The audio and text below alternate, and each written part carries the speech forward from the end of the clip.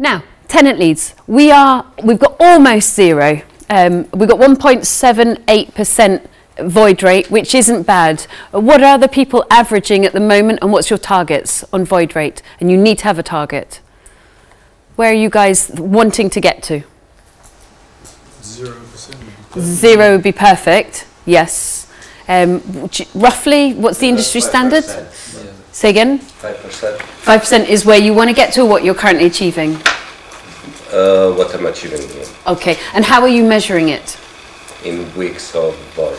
Okay. Or days of void. So when we did the business planning, which is a while ago now, I think one of the 2 KPI things I showed you was lettings. And one of our KPIs is how many days in the month they're allowed to have. And my KPI is 5 days void in the entire lot, which is a lot less than 2% actually. We're not yet achieving that, but that's our target, only 5 days empty of the whole month. And so we measure how many days void we've had in the portfolio, and we measure and we identify which properties it is as well. And that's one of our critical. Oh my God, no! 5 days for my entire portfolio. Okay. Well, It's a tough target. Are you talking about individual rooms for this type of thing? Rooms or property. Yes, I mean I have flats, houses, service apartments, and HMOs or shared houses. Yeah. Because I don't have a problem getting tenants. I find that bit quite easy. It's because I like them to nice high standard. Yes. At what point because you can't go in there and while the person's in there, you can't do anything before they leave. Correct. Well, I find I can't because Yeah. they have all their stuff piled up around everywhere. Yes. So then it's the downtime in between.